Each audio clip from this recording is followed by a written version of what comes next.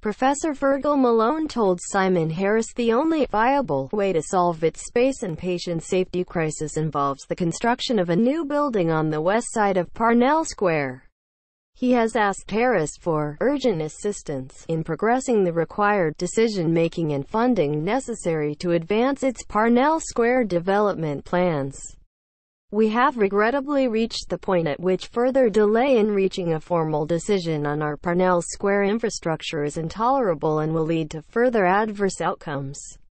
At this stage, the slow pace of progress is such that urgent leadership at the highest levels of the Department of Health and the HSE is required to minimize further patient safety incidents, he said. The Rotunda's neonatal intensive care unit was previously forced to close due to the outbreak of a multi-drug-resistant organism. On the 10th of May, Malone said the hospital had been struggling to contain this infection, identified as ESBL-producing Klebsiella, for 6 weeks. He added 8 premature babies have been affected to date. One baby which had been infected had died after 25 weeks gestation. The exact cause of death is yet to be determined by the Dublin City coroner. 3 other babies developed an invasive infection with this bacteria. The principal factor in the spread of this infection, he says, is overcrowding. Significant damages. He went on to warn Harris that the potential financial liabilities for the state associated with clinical indemnity scheme payments for damages or dead babies may be very significant, potentially exceeding the cost of our proposed interim development. In 2015, the then Minister for Health and current Taoiseach, Leo Varadkar, announced that the Rotunda would be relocated to Connolly Hospital in Blanchardstown as part of a 6-year health capital program. At the time it was announced, the government noted that the exact timing of the delivery of the programs and projects in the plan will have regard to issues such as planning and the overall total of funding available each year. Almost 4 years later, it is the Rotunda's belief that relocation is some 15 years away. In the letter seen by thejournal.ie, Malone said the Rotunda has had extensive interactions with HSE Estates, HSE Acute Hospital, RCSI Hospitals Group and the National Women and Infants Health Program looking at the steps required to relocate the Rotunda to Connolly. He said these interactions also analyzed the requirement of an interim physical infrastructure improvement on the current Parnell Square campus. These interactions, he says, reinforce the reality that the relocation of the Rotunda to Connolly is a minimum of 10 to 15 years away, and likely longer. His determination was made for the following reasons. The new Rotunda construction on the Connolly campus will cost an estimated €360 million, based on 2017 pricing.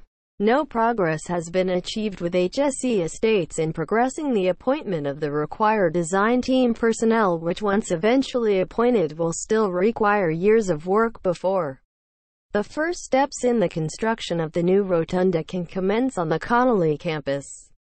Overcrowding. While the Rotunda is supportive of the move to Connolly, it previously acknowledged last year that it is unrealistic to expect the completion of this relocation in the near future. In the absence of any indication to the contrary, it is likely that it will take at least 10 years to realize the Connolly relocation.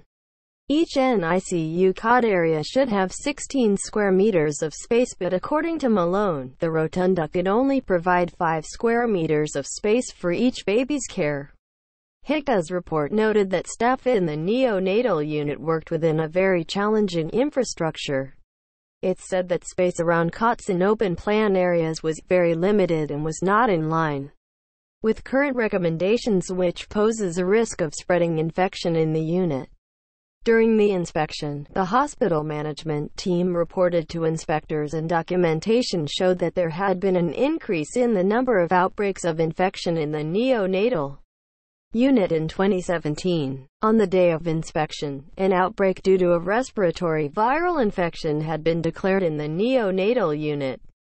In August 2017, work began on a new 4-bed extension to the special care area, followed in January 2018 by a renovation and modernization of the remaining NICU, which was completed by December. Despite these refurbishments, ideal incubator and cot spacing could not be achieved in the NICU due to space restrictions.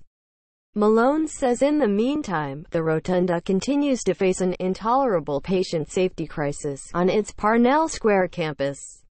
Having analyzed the hospital's current physical infrastructure, the only viable solution that has been proposed in the short to medium term to solve its space and patient safety crisis involves the construction of a new building on the west side of Parnell Square. This will allow the Rotunda to decamp the entire NICU from its older buildings, as well as providing dignified, safe care for postpartum mothers consistent with the requirements of the National Maternity Strategy. Malone believes that the Rotunda's West Wing development is the best solution to patient safety needs while also remaining consistent with its longer-term goal of relocation to the Connolly campus. He said this has been validated by a cost-benefit analysis performed by Ernst & Young. More news.